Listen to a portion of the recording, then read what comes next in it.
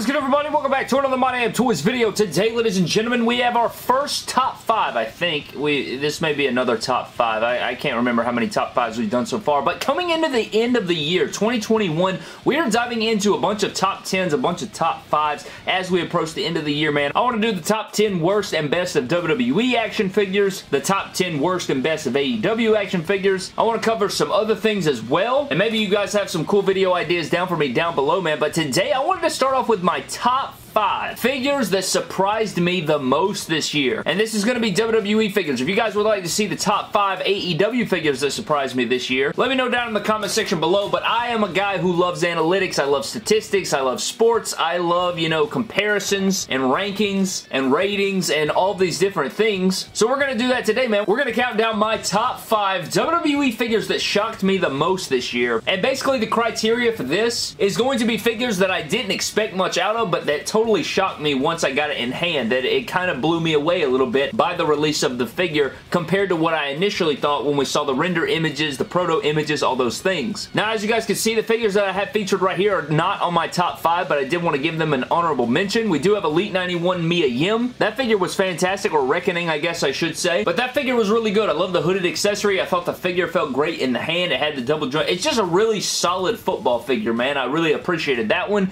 The Elite 88 Riddle was another great one. I love the accessories. I do have 2 of that. I think putting that first basic head sculpt on there makes it look really great. I love the colorways. It just flows really nice, poses really well, and while I came in, I didn't really appreciate the Matt Riddle formula, but I think with the double jointed arms, giving him the slightly bigger arms, it really like formulates that figure nicely, and I can appreciate that. I wanted to give it an honorable mention. And last but not least is the Ultimate Edition Kane. I did not expect it to be as good as it is. It does have the elbow featured there without the paint, of course, but I think they are trying to get that a running change once it gets to retail. Maybe not, we'll have to see, but I wanted to include Ultimate Edition Kane. I thought it was a great figure that shocked me. I knew it would be solid, but it was a little bit better than that, and it impressed me. But now that all that is done, man, let's dive into my top 5 WWE action figures that shocked me this year.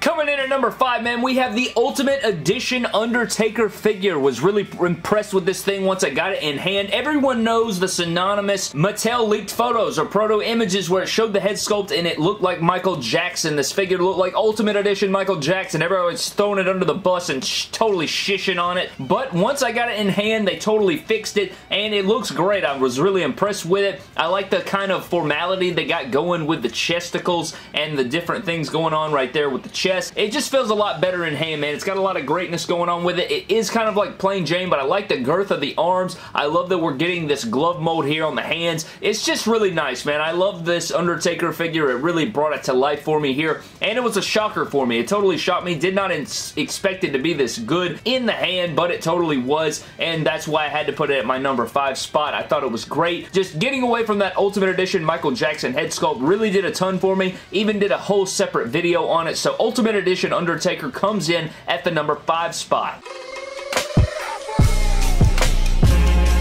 Coming in at the number 4 spot, we have the WWE Elite Series 89 Kim K figure. I'm just kidding, it is Nia Jax, but the head sculpt does remind me of Kim K. Now, you guys know that I was never really a Nia Jax fan. I drug her on the channel multiple times, but this figure is very impressive. I like the sculpt detail that we got going on her the upper arms, and like the stitching pattern that we have going on looks really great. I love that they have this like really cool cuff mold going on the arms. A lot of us thought these were going to be single jointed arms, right? We thought they were going to be single jointed arms. It turns out they are a double joint, and I love the way that's hidden there. I think the figure looks really good, and it has improved. The only thing that didn't make it higher was the single jointed knees. That really, that kind of shocked me in a negative way, to be honest with you, but overall, the Nia Jax figure was impressive to me. I thought it was a great release here, and it totally shocked me. I'm not a Nia Jax fan per se whatsoever, but this figure did shock me. I did not expect it to be as good as it is, and it is my favorite Nia Jax figure. Say what you will about that. Doesn't really mean a whole lot, but it did shock me, and that shock factor is what this countdown's all about. This Nia Jax figure did shock me. Let me know if you guys feel the same about it, and tell me if you guys were shocked by this figure as much as I was. I feel like the whole community kind of was. Like, I know a lot of people skipped over it because they thought it was completely skippable, and now that she's gone from the company, probably so,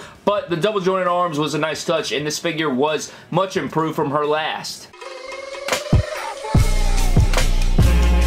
Coming in at my number 3 spot is the ringside exclusive ECW Cactus Jack. Now, you're probably wondering, how's this figure that shocking? How did this figure shock you, MDT? Well, I gotta say, man, I just didn't expect it to be very much, right? I felt like it would come out and be a regular-ass Cactus Jack figure. It wouldn't be too impressive, but I was really impressed by the way it felt in the hand. If you guys own this figure, if you pose it around, it poses around way easier than you would expect. You would expect the legs to be really stiff. You'd expect them to be really, really gritty and not get you that great articulation that you like. You want it to be as smooth as butter, but usually when you have a guy with the ratchet joints, it's really rickety, right? It's like, it feels like it's going to snap in your hands. It feels like a Dusty Rhodes. Feels like it's going to be absolute trash, but this ECW Cactus Jack from Ringside Exclusives, or Ringside Collectibles, I should say, really blew me away. I thought it was fantastic. You can't grab it right now. Use promo code MDTOYS to save yourselves 10%. I feel like you may be able to grab every figure on this list from Ringside Collectibles using promo code MDTOYS, but man, this figure really shocked me. I really like the head sculpt a lot. I dig the classic ECW shirt that we got. Love the cowboy boots mold that we got going on and the colorway and stuff. It just really shocked me. Didn't expect to be impressed by it, but it totally did once I had it out of the packaging, so that is what the countdown's about, man. But ECW Jack comes in right here.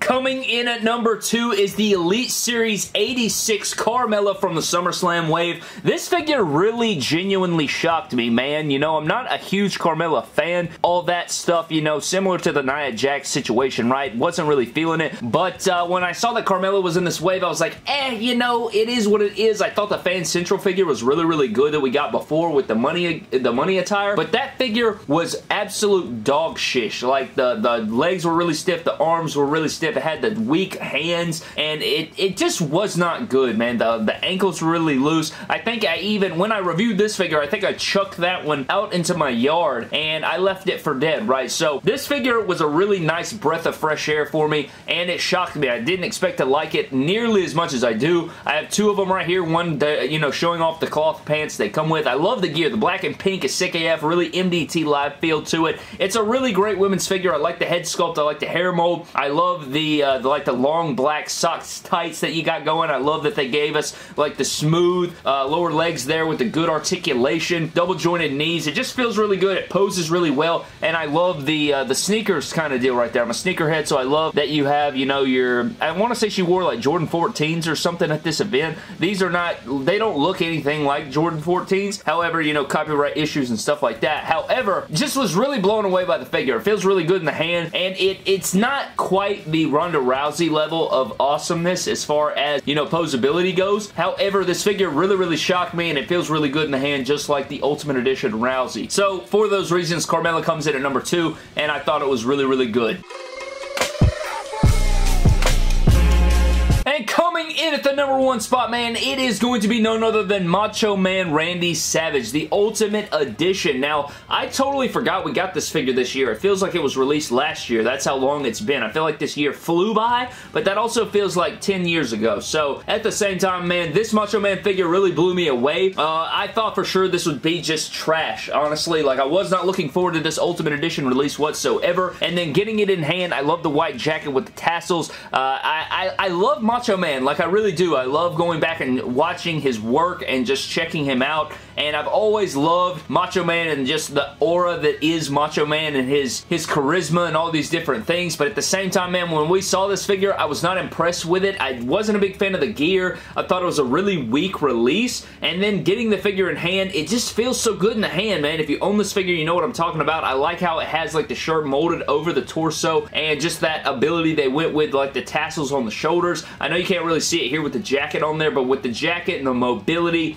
excellent white jacket, and I love the way the neon colors really pop off the figure as well. It's just a really refreshing figure. Like, I did not expect one thing from this thing, and like, I expected one set of things from this figure, and then after I got it out of the packaging, it was like a completely new deal there, and that totally changed my perspective on the figure, man. So that was really refreshing. I loved it. It was excellent, and I'd say this figure probably shocked me the most out of all the figures this year. Again, going back, I thought other figures would jump it. I knew the Carmella would be on on the list. I knew the Cactus Jack would be here, Nia Jax, but going back, I totally forgot how much I underappreciated this figure once I saw the render images and stuff like that. Thought it was kind of plain Jane, but after, you know, taking it out, posing around, I think Macho Man was the most surprising figure of the year, at least to MDT. Now, down in the comment section below, man, I gotta know what your top 5 most shocking WWE figures were this year for you. Again, it's based on you viewing a figure one way and then getting it in hand and being like, oh, shish, man, this figure's the real deal. This is actually a good-ass figure. So, let me know if you guys can rank it down in there. Maybe you can just give me your top 3. Maybe just give me your most shocking figure, or